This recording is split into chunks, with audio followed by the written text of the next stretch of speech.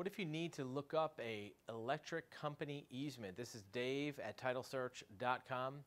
Power easements are the most common type of easement you'll find on a residential property. In almost every case, a piece of real estate is going to have electric service provided to it, either in underground wires or overhead wires.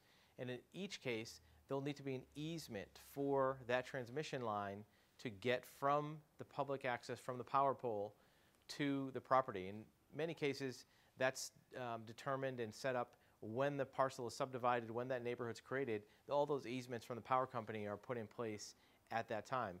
Afterwards, a lot of the other utilities will piggyback off that. The cable TV, maybe, the telephone will piggyback off that easement and use the same line of travel so that way it doesn't disturb another location. Keep in mind, if you have an electric company easement on your property, it may also prohibit building over that easement. Even sometimes a fence can't go across that easement line. If you're looking to do construction, additional easements, or maybe even combining properties, determining the location of those electric company easements are really important.